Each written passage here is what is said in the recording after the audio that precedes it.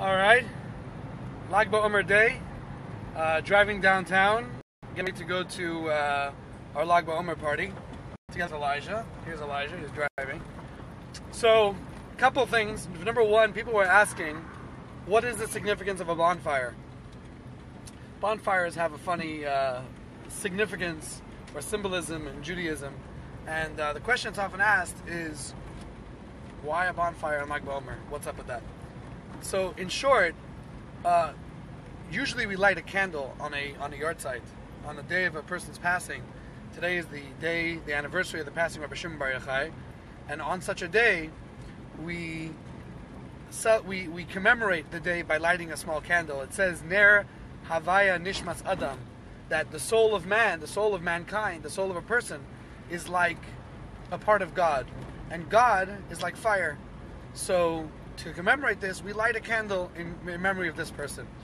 On Rabbi Shimon Bar Yochai, on the day of the passing of Rabbi Shimon Bar Yochai, we light a bonfire, not just a small candle, but an entire plethora of logs and such. So the question is why?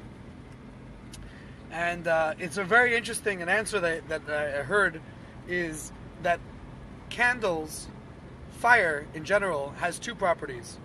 It has a property to destroy, a property to consume, a property to annihilate, and then you also have the property of warmth and protection. And actually, if we all know that if we didn't have the warmth of life around us, whether it's the sun or whether it's heating in our homes, we wouldn't survive. We wouldn't be able to survive even a short while. So fire has this property of warming, and also the property of destroying. The Torah, God is referred to as fire. That the closer you get to the Torah, the closer you get to the mystical side of the Torah, which Rabbi Shimon Bar Yochai was a teacher of, you risk becoming burnt, which is why many people ask, how do we learn Kabbalah if you're not allowed to learn Kabbalah before 40? And the simple answer is because the original Kabbalah, the way it was established on top of Rabbi Shimon Bar Yochai, was actually destructive. A person who was not seasoned, a person who did not know the Torah in depth, would learn the Zohar, would learn the Kabbalistic teachings, they can go crazy, as many people did go crazy. Many people lost their sanity just by learning these mystical concepts, because it was too much to handle.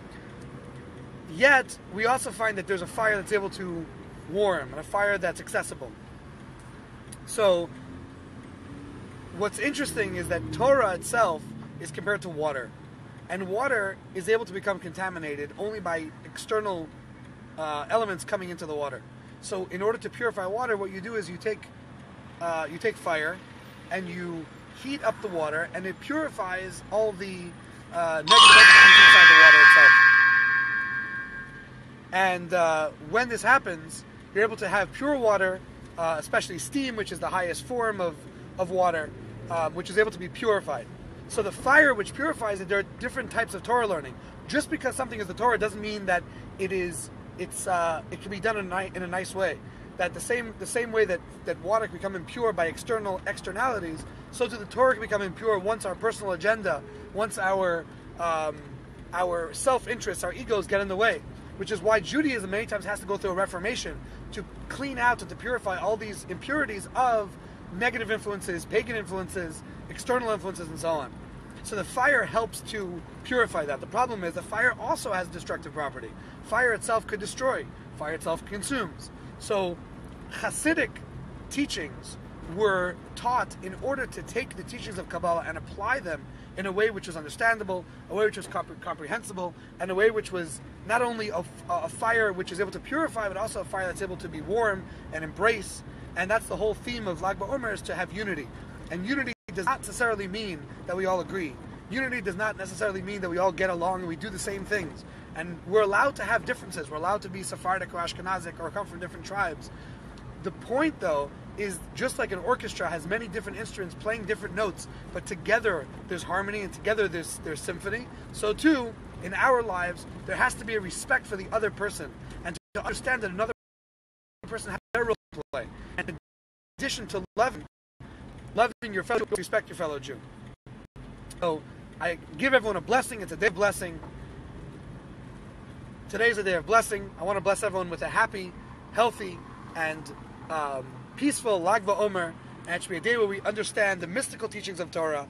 We learn from Rabbi Shimon Bar Yochai, who taught how to have love and respect, and we unify with each other. Tonight we're getting together with OJO and JNF and Chabad will be joining together at Elijah's house here at 805 North Thornton Avenue. Please join us, 8 p.m. The festivities start. See you tonight.